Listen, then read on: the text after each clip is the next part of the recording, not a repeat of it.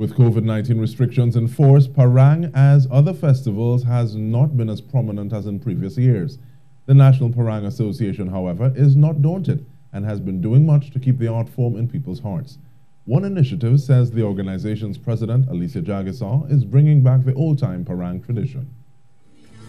We realize that people will not be able to come out to take in any parang this week. So we decided there's some limitation, the restriction is 5 persons. So we are going to go from community to community, which is one band per street with the 5 persons, and, carry the message of what Christmas is all about to the people. Not visiting anybody's home, but just going from house to house in terms of on the street. So it's more like a street house parang festival this year.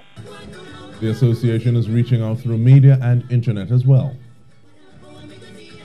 We decided to start the season early since we started Parang History Month, because it's always Carnival always impinges on Christmas. So we said if we start from September the 1st, Parang History Month, straight into the season. Presently, we are going through Parang History Month. We are doing a live online with all the bands came down to 5 members, and it's live on WAC on every Wednesday and Thursday.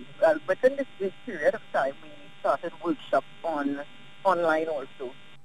Ms. Jaggassar says a truly significant anniversary is coming up for the organization next year, and they are working to acquire land to build a home for the organization. The 50th anniversary celebration is coming up on the 19th of April 2021. So all our events are now geared towards raising funds for our 50th anniversary, where we're really trying to acquire our own home, our own headquarters. So we said, let us start the bid for it. So right now we have Fund Me TNT for donations, for all our events, because we can't really charge a fee, so we kind of begging. One of the crowning projects they want to achieve, Ms. Jaggassar says, is the launch of a National Parang Orchestra, also geared towards their 50th anniversary next year's April.